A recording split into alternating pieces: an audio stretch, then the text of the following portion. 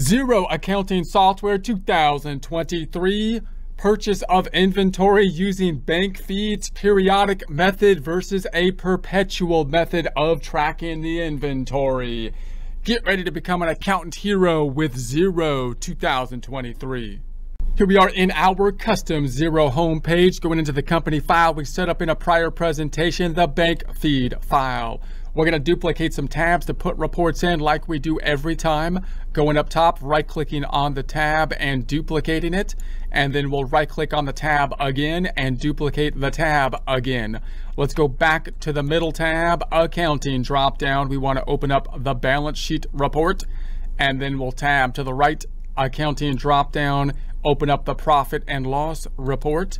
And then on the P and the L, I'm going to do the date range change, bringing it back to 2022, which is the same date range as our data input from the bank feed. So I'm going to go to January 2022, it should be, and then December of 2022, and the end of it, and we will then update. The January didn't take, just impacted on the surface.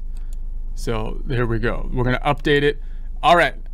And so then we're going to go back to the first tab here. And now we're going to go into our accounting drop down. Let's go to our bank accounts. This is what happened when we uploaded the bank feed information. We've got our bank account drop down. I'm going to go into the account transactions. And then we're going to go into the reconcile tab. So last time we talked about the different methods that we could use when we have the inventory, noting that inventory kind of throws a wrench into the system. We talked about last time the idea that if we have a little bit of inventory, we can try to stay in a cash-based system, which will allow us to continue with our strategy of attempting to create our financial statements directly from the bank account data. But now let's think about a perpetual inventory system and a periodic inventory system. So first we'll do a periodic inventory system. So I'm going to go down, imagine that we are paying for inventory again. So I'm going to pick one of these items down here. All right, so we'll pick this one here. Now note, last time we simply recorded it to cost of goods sold. So now what the system is doing, what Xero is doing, is memorized this transaction. It pulled it up from the memorized transaction. We didn't make a rule for this one, but we have clicked down here that we want to suggest the previous entries. If I uncheck that, then we don't see that blue box there anymore. Now note, you might actually want to turn that blue box off, because that will make it easier for you to make sure that you are actually setting up the rules to be exactly what you want, right? Because that's going to make it less likely that you make a problem. So I've unchecked that box and now we don't see anything here.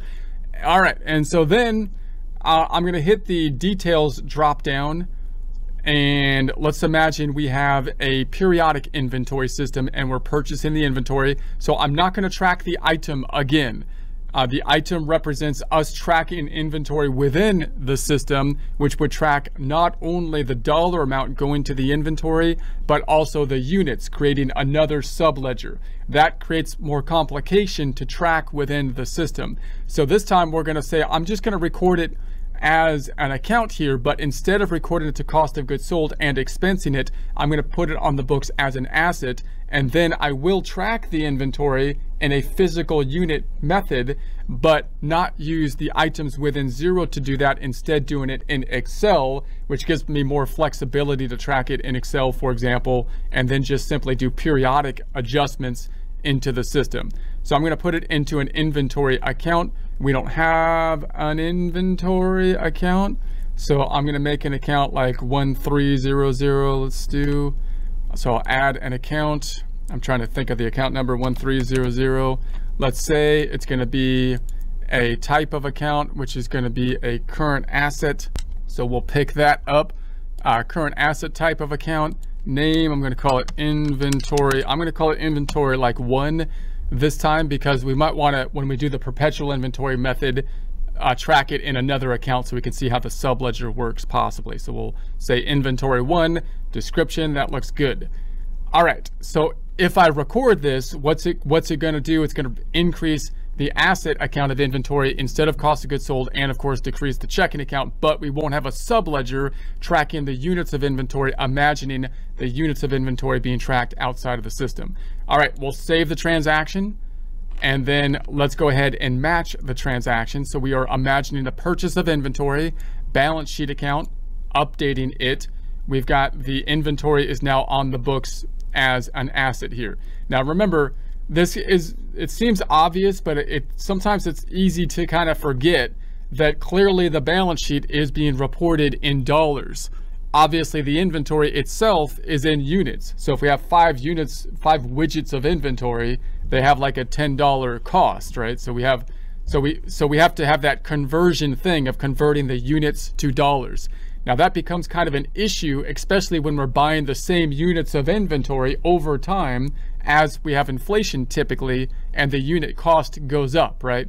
Because then when we sell the inventory, we're faced with the problem of which inventory unit did I sell? Which is the proper cost to apply to it?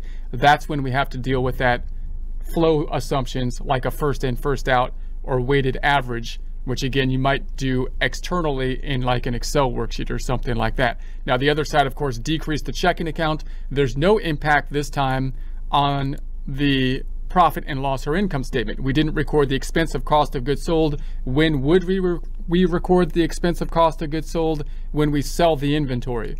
Now note, if you're using this method, then the next things that will happen with regards to that inventory is you're going to sell it at some time in the future, right? When you sell the inventory, you could do it using an invoice form or a spend money form. If you're using the actual bank feeds to record the sales side of the transaction, you will receive the money in the bank feeds over here, right? And then when we get the money in the bank feeds, we could record simply that as revenue. We could just record it as revenue when we get the money.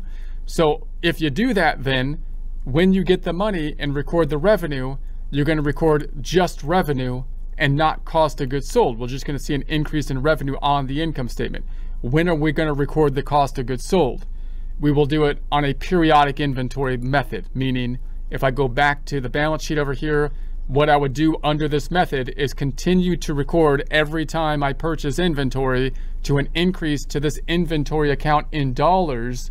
I'm not tracking this units within zero, but I am tracking the units outside of zero in Excel. So for example, whenever I purchase something in Excel, I'm tracking the unit increase, and I can do my cost of goods sold calculation in Excel. I can take a physical count of the inventory and then take my beginning inventory plus my purchases, physical units, minus the ending inventory that I get from a physical count. And that will tell me how many units of inventory